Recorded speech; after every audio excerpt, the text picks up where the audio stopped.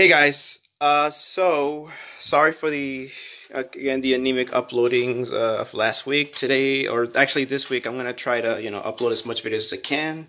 And I just came back from the doctor, and yeah, I mostly haven't been active due to medical issues and health issues, and just also work too. So yeah.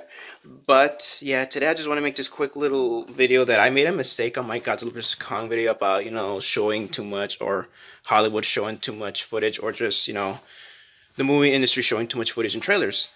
And I just found out that the temple looking one with the hollow earth getting some sunbeam was actually a fan-made trailer. So it's fake, it's awesome, it's cool. I just found that out during a ETN live stream, so yeah, that is good. He did a similar video like I did too.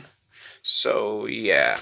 And also, yeah, no, it's good that it's fake, because man, either way that would have sucked.